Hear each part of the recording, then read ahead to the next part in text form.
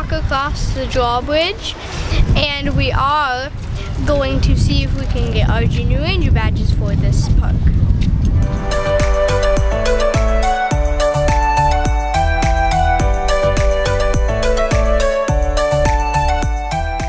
So after they built this fort, the British decided they wanted to try to take over this fort. And so they marched tons of their soldiers down from up in the Carolinas, up above us, up north. They marched them down, and so everybody from the whole entire city of this whole town had to come inside this fort. And they had to be packed. Yeah, they had to be packed in here, and they had to stay in here. And they brought, when they came in, they brought all their food and they brought their animals. The food would be stored in that wall. And then their animals would be held in the moat outside.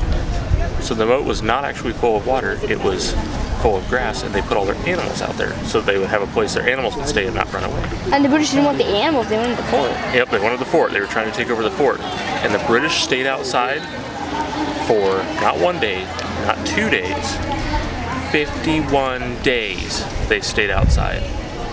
They thought that all the people that were all stuck inside here, all having to live, eat, and sleep in here, they thought they'd run out of food and they would give up the fort. They didn't, because their ships came.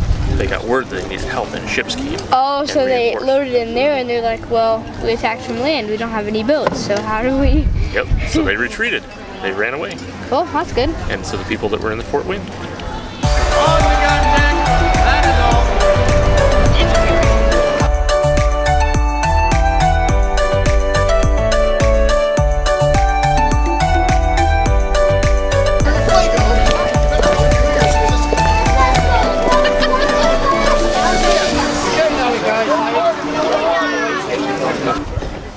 Fuego.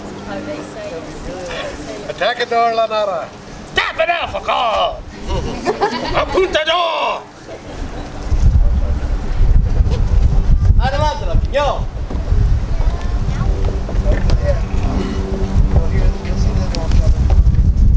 Prepárense para el ejercicio.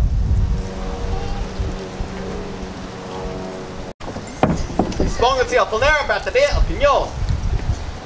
Cañón o batería. Pasen la lanada en el cañón.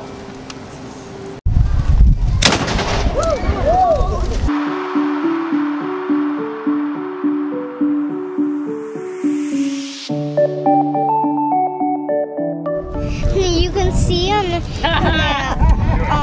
walls, you can see that it's made out of sand right here, and then shells built into it. It makes it stronger.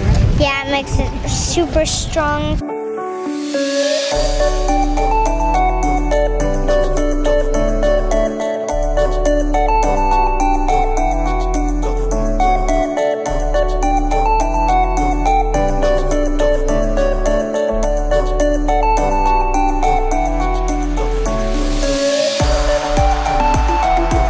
Castillo de San Marcos is North America's oldest masonry fortification. Spanish Floridians began this fortress in 1672, more than 100 years before the United States even became a country. That's cool. That is cool, right? This fort had cannons all the way around. Every single one of these rooms and nooks were cannons. And if one cannon would fail, like let's say it hit right here, but it didn't hit the target or it didn't work, they had 2 other cannons that marked the same spot. Repeat after me. As a Junior Ranger, I promise to explore our national parks, explore these important places, and share with others what I have learned.